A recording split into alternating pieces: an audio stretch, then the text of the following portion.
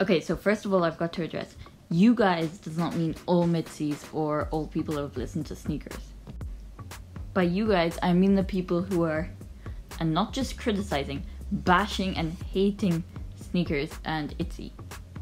Now, listen, it's okay to not like a song. For example, I don't like Sticker by NCT, but you don't see me making a whole video and writing in my title, oh my gosh, NCT should disband. Like, no, you won't see me doing that. But anyway, what I mean with this point is, some people listening to itzy are never satisfied. You know, itzy's first couple comebacks were about self-love, right? Like Dalla, itzy, wannabe. Now, even on their second comeback, itzy got heavily criticized because people were saying it was too messy and blah blah blah. But like, it was not to the same extent as sneakers. And after wannabe was released, some people were loving it, as they should.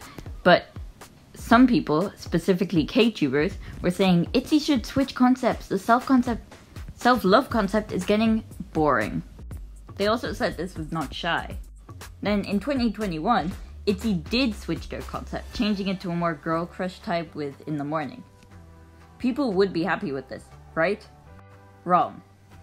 The same people who requested a concept change were telling itzy to just go back to their old concept. Old itzy was so much better. Itzy fell off. And it continued with Loco. So fast forward to now, itzy did change their concept again, back to fun self-love like icy, which everyone was claiming that they wanted back.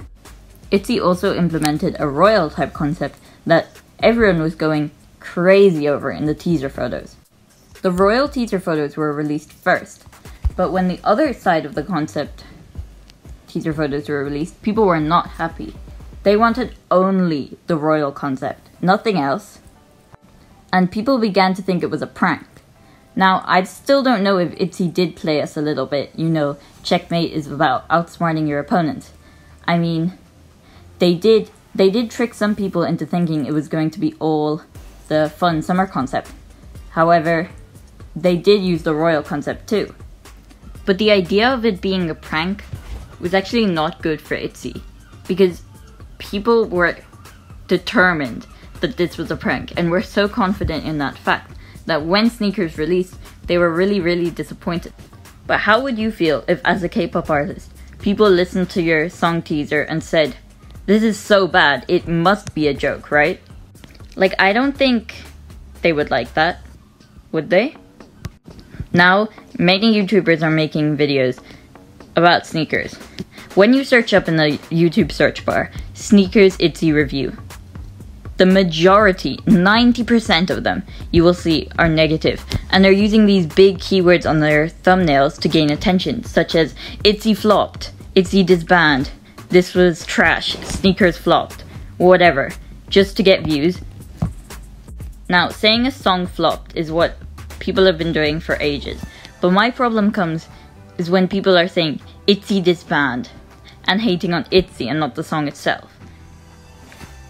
Is it that hard to peacefully dislike a song? You know, but you can also keep it to yourself. You don't need to tell everyone, sneakers is so bad, don't stream it. Sneakers is so bad, don't listen to it. Sneakers is so bad, itzy should disband. Obviously haven't listened to it, or what is your problem? Like, what's the point of that? Anyway, basically a summary would be, give itzy a break. If you don't like sneakers, you don't like it. But you can dislike it peacefully.